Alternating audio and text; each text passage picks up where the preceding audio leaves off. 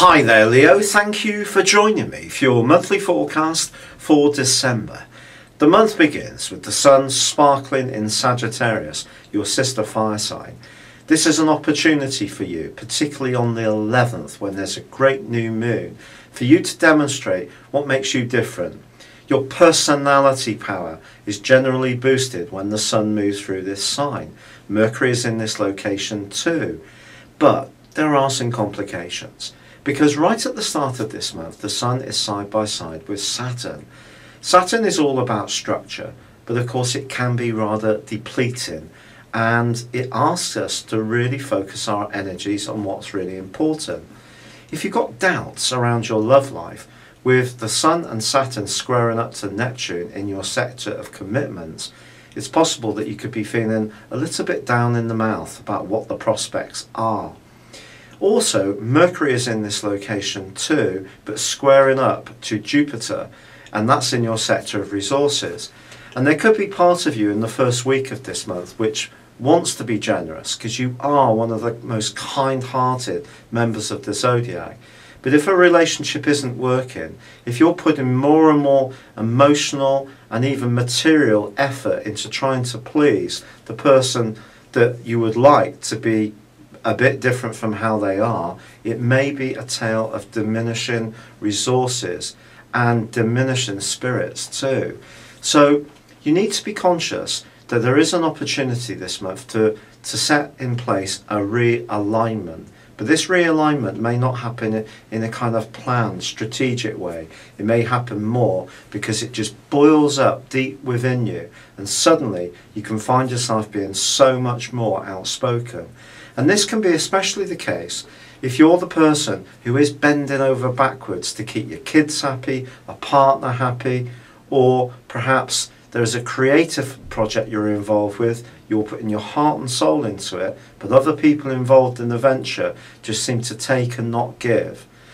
And the nub of your frustration can come from the role of Uranus.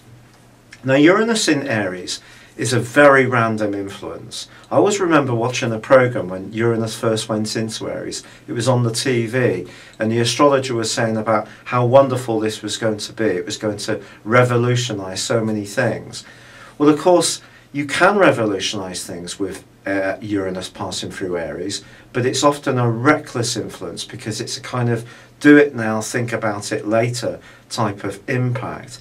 But this month, in its opposition to Mars, which goes from the 5th through to the 19th, if there is any kind of injustice that's being inflicted upon you, you're very likely to suddenly find your voice, and you're going to find it in a big way. And this can see you really putting someone right about what the facts of the situation are. May also see you doing some random travelling. Someone may invite you to go on a big city journey, perhaps to do some Christmas shopping, or even fly off somewhere really exciting. But again, it may not come with a lot of warning, and you may have to make a snap decision.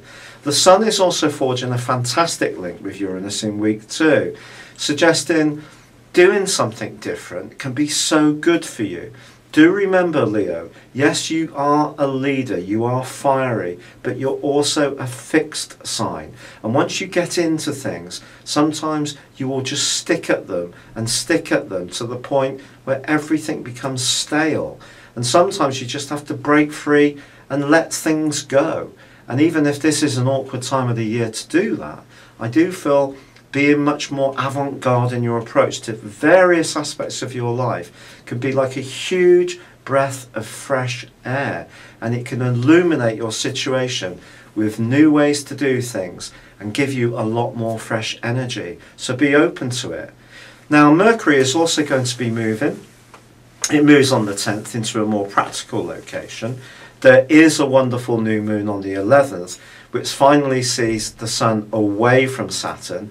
And this is going to help the more charismatic side of your nature to really come out. But there is on the 18th another quarter moon. This one is in Pisces, again emphasizing those deep commitments. And again, it's saying to you, look, are you still continuing to put the energy into something that's not giving you something back?